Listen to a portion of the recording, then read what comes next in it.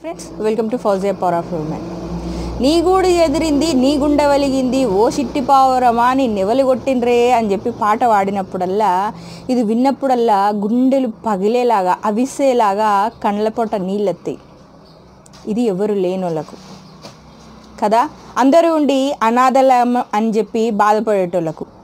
మరి నిజంగా అమ్మ నాయన లేనోళ్ళకో కదా, వాళ్ళ పరిస్థితి ఎంత ఘోరంగా ఉంటుంది కదా. ఏం ఘోరంగా ఉండదు. దేవుడు బాగుపరచాలనుకుంటే ఎవరైనా బాగుపడతారు, అది మన మీద ఆధారపడి ఉంటుంది. ఇక అట్లాంటి అమ్మ నాయన లేకపోయినా కూడా లైఫ్లో డెవలప్ అయిన ఒక వ్యక్తి గురించి ఈరోజు నేను మీకు చెప్పబోతున్నా. మీరు కనుక నా ఛానల్లోకి ఫస్ట్ టైం వచ్చుంటే ఛానల్ని సబ్స్క్రైబ్ చేసుకోర్రి.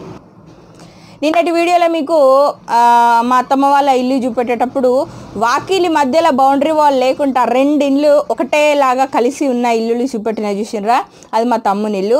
మా తమ్ముని గురించి చెప్తా అన్నా కదా, ఈరోజు మీకు అదే చెప్పబోతాను. మా తమ్ముడు చిన్నగా ఉన్నప్పుడే మా తమ్ముడు వల్ల అమ్మ నాయన ఇద్దరు చనిపోయినరు.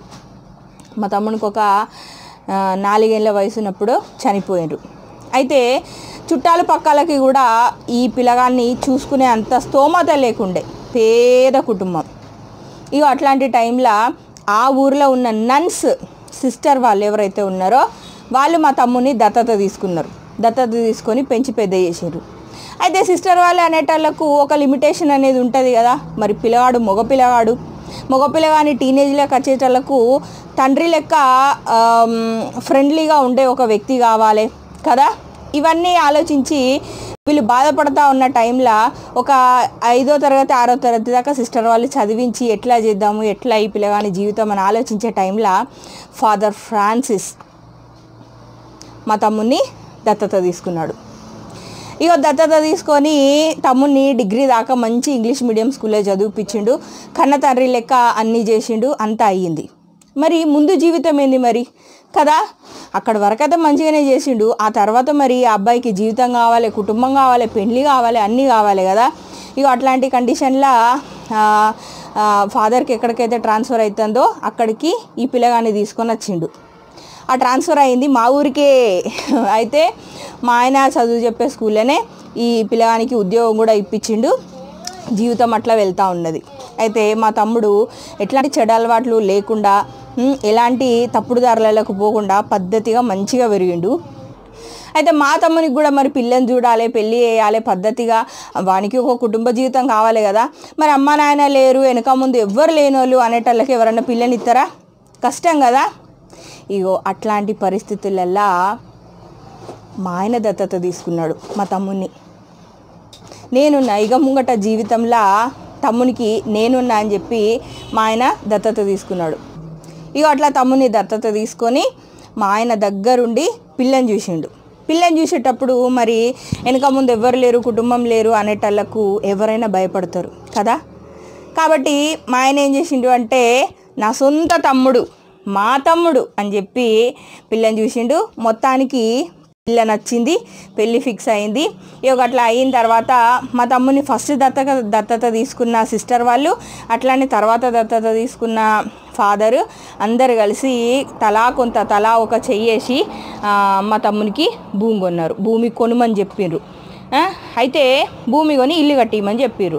అయితే ఈ బాధ్యతలన్నీ ఫర్దర్ బాధ్యతలన్నీ తీసుకున్నది మా ఆయన కాబట్టి మా తమ్ముడు మా పక్కకే ఉండాలి, ఏ ప్రాబ్లం వచ్చినా కానీ మా కుటుంబంలో ఒక వ్యక్తిలాగా ఉండాలనే ఉద్దేశంతో మా మరిదికి మా తమ్మునికి ఇద్దరికి కలిపి జాయింట్గా ఒకటేసారి మా ఆయన 12 సెంట్ల భూమి కొన్నాడు. ఇక అట్లా 12 సెంట్ల భూమి కొని 6 సెంట్లేమో మా మరిదికి, 6 సెంట్లేమో మా తమ్మునికి అన్నట్టు దగ్గరుండి మా ఆయన ఇల్లు కట్టించిండు, మా తమ్ముని ఇల్లు. ఇక అట్లా కట్టించి మా అత్తమ్మ మావయ్యలు తల్లిదండ్రుల ప్లేస్లో ఉండి మా తమ్మునికి పెళ్ళి చేసినాము. ఇక పెళ్లి కూతుర్ని చేసుడు ఇవన్నీ కూడా మా ఇంట్లోనే చేసినాము. మా తమ్ముని ఇంట్లో ఉండే సామాన్లన్నీ కూడా మేమే సెలెక్ట్ చేసి తీసుకున్నాము. ఇక ఇట్లా అన్నీ చేసి మొత్తానికి మా తమ్మునికి పెళ్ళి చేసినాము.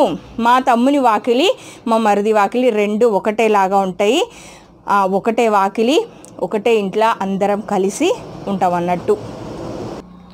అయితే ఇక్కడ ఈ వీడియో ద్వారా నేను మీకు చెప్పాలనుకున్నది ఏంటిది అంటే, బెంగళూరులో ఆకాశ పరువుగల్ అని చెప్పేసి ఒక ఆశ్రమం ఉన్నది. అట్లాంటి ఆశ్రమమే జగదల్పూర్లో కూడా ఉన్నది. ఈ రెండు ఆశ్రమాలలో నాకు తెలిసి ఈ రెండు ఆశ్రమాలలో హిందూ ముస్లిం క్రిస్టియన్ అనే తేడా ఏది కూడా లేదు. ఎక్కడైతే అనాథ పిల్లలు ఉన్నారో, ఆర్ఫన్స్ ఉన్నారో వాళ్ళని తీసుకొని వచ్చి కంప్లీట్గా వాళ్ళు డిగ్రీలు చేసి వాళ్ళకు ఉద్యోగాలు వచ్చేదాకా కూడా ఈ ఆశ్రమంలో వ్యక్తులే ఈ పిల్లల్ని ఆలనా పాలన అన్నీ కూడా చూసుకుంటారు. ఆ ఆశ్రమం జగదల్పూర్లో ఇప్పటికీ కూడా ఉన్నది. అది ఏంటిది అనేది నేను మీకు ఒకసారి జగదల్పూర్కి వెళ్ళినప్పుడు చూపిస్తాను.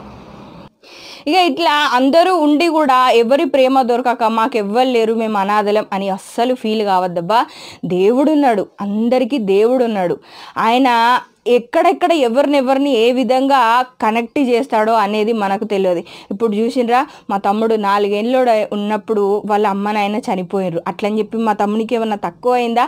ఏమీ కాలేదు. మిగిలిన వాళ్ళందరూ కూడా తలా ఒక చెయ్యేసి అందరూ చూసుకున్నారు. ఇప్పుడు మా ఇంట్లో ఒక కుటుంబ సభ్యుడిగా మా ఆయన దత్తత తీసుకున్న మా తమ్ముడిగా మాతో పాటు ఉంటున్నాడు, అంతే. ఇక మా తమ్మునికి పెళ్ళి 2 సంవత్సరాలు అవుతుంది. మా తమ్ముని భార్య కూడా మంచి ఎడ్యుకేటెడ్, చాలా మంచి అమ్మాయి. తను కూడా ఈ స్కూల్లోనే జాబ్ చేస్తుంది. ఇక గట్లా ఇద్దరు ఉద్యోగం చేసుకుంటా హ్యాపీగా బతుకుతారు ఈరోజు.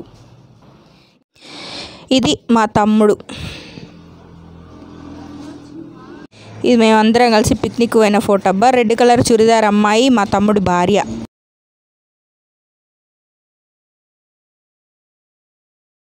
ఇక మధ్యలో గడ్డన్ స్వామి ఎవరంటే మా అలాంటి అనాథ పక్షులకు అమ్మ నాయన అన్నట్టు. ఇట్లాగా ఫ్యామిలీ టూర్ లెక్క, పిక్నిక్ లెక్క మేము ఎక్కడికి వెళ్ళినా కూడా మా తమ్ముడు మాతో పాటే ఉంటాడబ్బా. పెళ్ళిళ్ళకి పోయినా కానీ ఎక్కడికి పోయినా కానీ మా తమ్ముడు మా కుటుంబంలో సభ్యుడు లెక్కనే ఉంటాడు. ఇగో ఇక్కడ బ్లూ కలర్ టవల్ పట్టుకున్నారు చూసినరా, ఆయననే ఫాదర్ ఫ్రాన్సిస్. మా తమ్ముడిని దత్తత తీసుకున్నది. మా తమ్ముడిని మాత్రమే కాదు, మా లెక్క అమ్మ నాయన ఉండి లేనోళ్ళు ఎవరైనా సరే వాళ్ళ కష్టాలలో ఆదుకునే వ్యక్తి.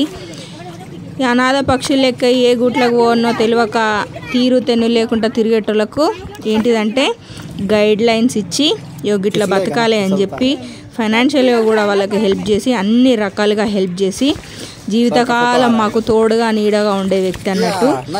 మాకు ఏ ప్రాబ్లమ్స్ వచ్చినా కూడా అమ్మ నాయనకు చెప్పుకున్న దానికంటే ఫ్రీగా మేము ఈ ఫాదర్కే చెప్పుకుంటాము. నాకు కూడా పెద్ద దిక్కు ఆయననే. మా ఇంట్లో ఏ కార్యాలు జరిగినా, నాకు డెలివరీ అయినప్పుడు కానీ, మా పిల్లల బాప్టిజం అప్పుడు కానీ, మా పెళ్ళి చేసింది కూడా ఆయననే. ఇట్లా అమ్మ నాయన నిలబడాల్సిన అన్ని జాగాలల్లో ఈయననే వచ్చి నిలబడతారు, ఈయననే అన్నీ చేస్తారన్నట్టు. ఇట్లా ఫ్యామిలీ పిక్నిక్ పెట్టినాము. ఇదేంటిదంటే మా కోసం, మా అందరి కోసం టైం తీసి మా పిల్లలతో ఆడుకోనికి, మాతో టైం స్పెండ్ చేయడానికి వచ్చింది అన్నట్టు. ఇక్కడ మా చిన్నోడు చిన్న చేపలు పడతాడు.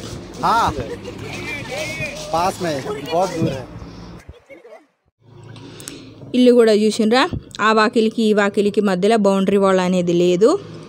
ఫస్ట్ మా తమ్ముని ఇల్లు కట్టించిండ్రు. ఆ తర్వాత మా తమ్ముని పెళ్లి రోజు నాడే ఇల్లు ఇనాగరేషన్, అదేవిధంగా మా ఇంటి భూమి పూజ జరిగింది అన్నట్టు. పునాది రాయేసినాం ఆ రోజే. ఇట్లా ఆ ఇంటికి ఈ ఇంటికి మధ్యలో మొత్తం కలిపి ఒకటే వాకిలి. మా తమ్మునికి కూడా గార్డెన్ అంటే ఇష్టము, కానీ చేసుకోనికి టైం ఉండదు. ఏంటిదంటే పొద్దున్న నుంచి సాయంత్రం దాకా భార్య భర్తలు ఇద్దరు ఉద్యోగం చేస్తారు కదా, అందుకని అంత ఎక్కువ టైం దొరకదు. అయినా సరే అక్కడిక్కడ చిన్న చిన్న చెట్లు అవి పెట్టుకున్నాడు, పాపం మొక్కలు పెట్టుకున్నాడు. ఇక గార్డెన్ మా మావయ్య మొత్తం అటు ఇటు అన్నీ కలిపి చూస్తారు అనుకోర్రి. అయినా సరే కొంచెం మన కేర్ చేసుట్లా వేరే ఉంటుంది కదా.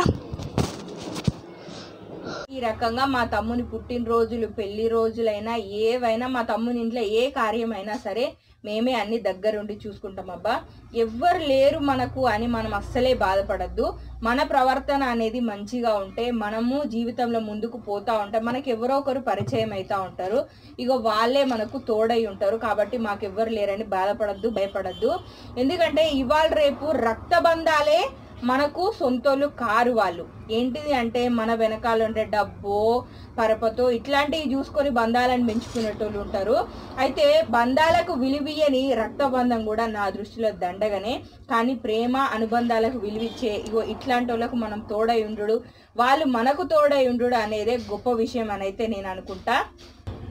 మీరు కూడా ఈ రకంగా సాధ్యమైతే ఎవరూ లేనోళ్ళు, నా అనేటోళ్ళు లేనోళ్ళకు మీరు సహాయం చేయకపోయినా పర్వాలేదబ్బా.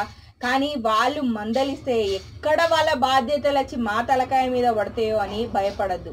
ఎందుకు అంటే నారు పోసినోడు నీరు పోయడా అన్నట్టు వాళ్ళని ఎట్లా బతికించాలి, వాళ్ళని ఎట్లా సర్వైవ్ చేయాలనే పద్ధతి దేవుని చేతిలో ఉన్నది. సో అదేదో భారం వచ్చి మన మీద పడిపోతుంది అని మనం అస్సలే అనుకోవద్దు. సాధ్యమైతే 4 మంచి మాటలు చెప్పి సహతాపం అదేవిధంగా జాలి వాళ్ళ మీద చూపించి వాళ్ళకు మేమున్నాం మీకు అని ఒక మాట నుండి చాలు.